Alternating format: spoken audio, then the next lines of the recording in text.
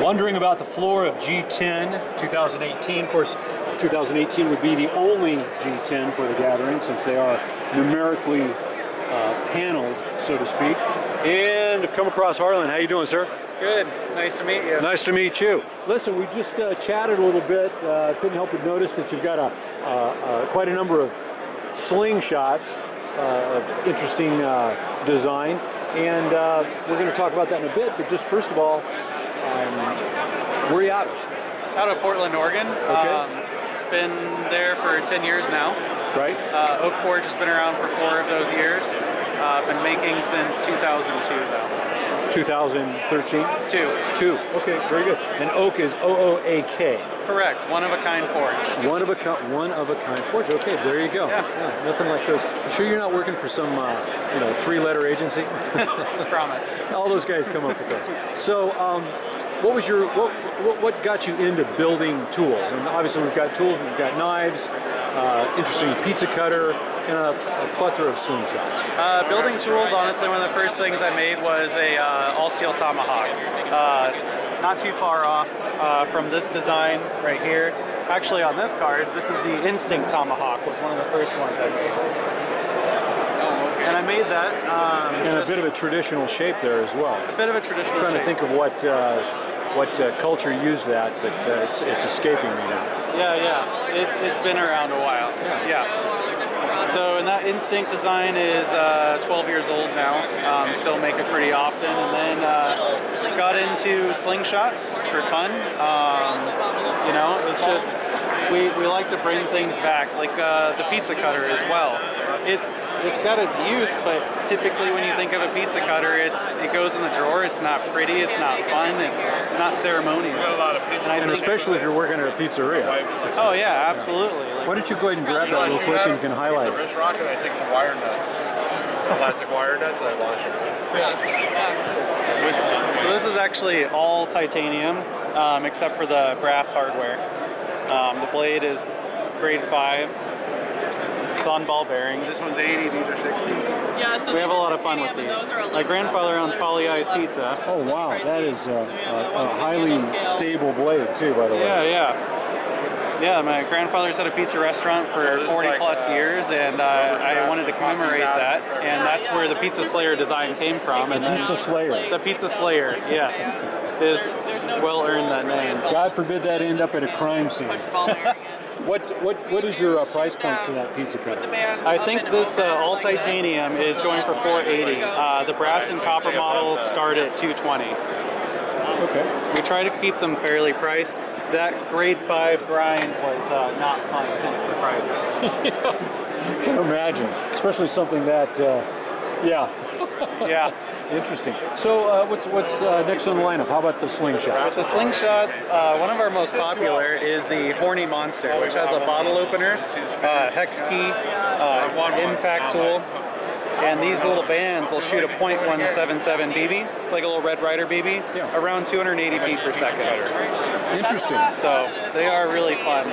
And then we have the super minimal straight shooter, the arc shooters, and then we have our phallic flippers, which has a little bottle opener on the bottom. Okay, yeah. Interesting.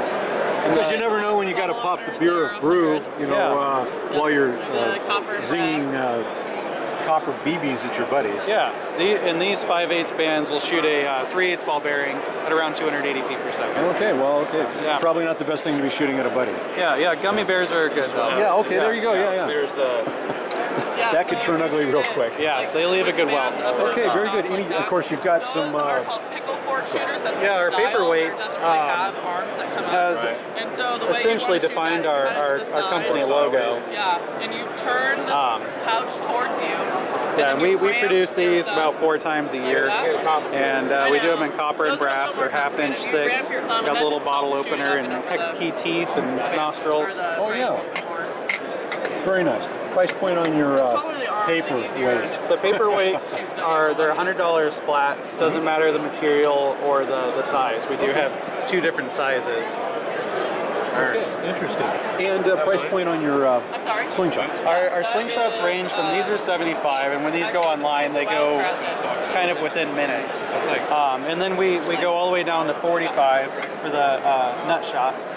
And then we have titanium slingshots that go upwards of $300 to $400 as well. Depending on how much work it goes into. Exactly. We get really fancy with handle materials, and actually there's one on this, our little portfolio here.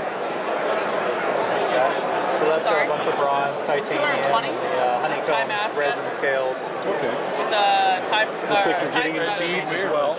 Yeah, It's so light. these little beads. We put the They're bead all on it so that individually you have a hand little bit more ground, routine. so none are alike. Those are our polywog knives. They're nice when you can put spare parts to good use. Absolutely. To artistic good use. Nothing goes to waste. Yeah, those are the little drops from. Yeah, okay, very good. So if somebody really wanted to get artistic, I'm sorry? even though Oh, yeah, I'm not, And feel free to grab a sticker. kind of a millionaire, I believe is what it's called, but I'm going to butcher that one too. Very good. Anything else on the up and coming, Harlan? Up and coming, we're producing more landscape folders right now, which are. It really depends. $300 to $400 range. We're trying to make them more. This is the landscape folder, which is just a little friction folder. Okay. It's a very convenient size. It's attractive enough that if anybody wants to see it in a place where you might not be carrying knives, they're going to want to look at it because they're interested in it, not because they're worried about why you have a knife. Right. And it's a tool. It's a functioning tool. It's a tool. It's a friction folder. There's no locking mechanism, so it's legal in countries like the UK. Across Europe, I've traveled with these, and that's why I created this. Was a knife that I could travel with. Very good. And I don't like friction folders because a lot of them they can close in your hand, but this one can't. You've got And you're also grabbing a majority of the blade when you're using this. Like I said, we put that bead on there. It feels like a fixed blade. Yeah. Very good. And how long have you been making the folders? I've been making the landscape folder for 3 years now. We've kind of moved up into some higher grade materials. We've been doing Damascus and Damascus. Potentially looking to make a flipper out of it because it's been a popular shape. And there's a number of people out there that they want something that's going to open and lock. Right. So, well, there's almost like a gut level reaction to not being able to lock your knife. Right, and unless you can feel it in person, some people aren't going to have the confidence. But everybody who feels it in person goes, "Oh, I would buy this friction folder." Okay. Now I got to ask, how long have you been in the distillery business? Oh, the flask. So the flasks are funny. I found out recently that in the early 1900s, bars would give out flasks to their really solid patrons, and they called them whimsies. Whimsies. Whimsies. Okay, like a whimsy. It's Giving away on a whimsy. Yeah, it's a whimsy. So we wanted to produce these as people who just wanted to appreciate our product, and I don't know, we just wanted to have something that was we give these away pretty often. Right. About once or twice a month we'll give away a flask. So, like a little premium for clients, customers. Totally, yeah. Very good. Yeah, and they're 14 karat gold on all of the labels. Right. So yeah, they've been fun. And a ceramic or a... They're ceramic, cone 6, so they're really tough. I've dropped it on concrete twice in my personal line of care. Wow. They're pretty tough. Okay, outstanding. Yeah. Well, very good. Well, listen, all the best luck to you. Yeah. You travel safe home, and you're going to be attending Blade West. We will be at Blade West. I think you mentioned, if I recall correctly, you were one of the first registrants. Yeah. Okay. And we will be hosting a little barbecue. With that? Registrant? Registrant. A registrant. Fancy. Okay, good deal. Well, and it's good territory to be in the knife industry. It is. Portland is becoming a knife mecca. Yeah. All the big manufacturers there, some really amazing heat treating facilities, and it's good deal. Good place. Well, listen, all the best fortune with us. All right, thank you.